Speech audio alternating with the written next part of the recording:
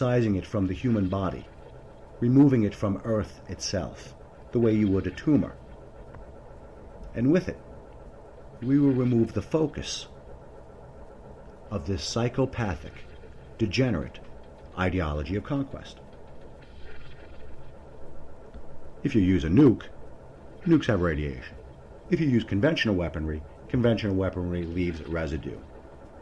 Explosive discharges, shrapnel, little things that say made in USA, registration tags, these type things.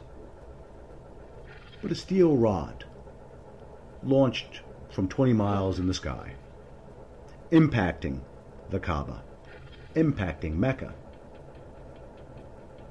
would remove from us a problem that has beset humankind for 1400 years. Now, once this object is removed, Allah, like Donar, his power is gone. He has nothing. He means nothing.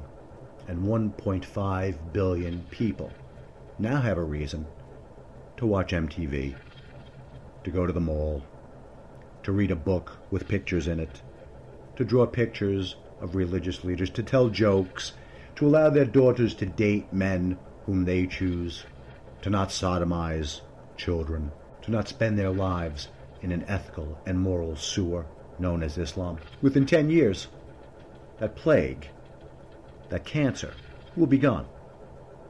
10 years. All it takes is one 20-foot pole of tungsten. Now, I know there are many out there who are thinking, oh my gosh, Jim Dynamo just suggested we vaporize a city. That's right. I did. I've suggested this for many, many years, long before the pestilence that is Islam has become the thorn in our side that it is today. But here, there's no reason that you should be upset. Because by doing this, all we are doing is following Muhammad's own word, as stated in Book 59 of Hadith 583. Truth has come, and falsehood has vanished. So by dropping Thor's hammer on Mecca, all we are doing is acting like good Mohammedans ourselves. Lastly, you social justice warrior types, you have nothing to complain about. Just consider all the residents of Mecca aborted, like the millions of American children that you ignore every year. Problem solved. Your conscience is assuaged. My conscience was never upset by the concept at all.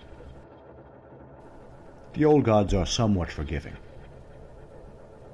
so appeal to them this one time. Let that hammer fall and change the world forever. Stop! Hammer time!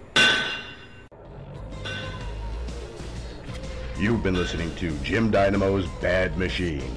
Be part of the radio revolution by following our Twitter page @BadMachineRadio and by visiting Jim Dynamo's Bad Machine on Facebook.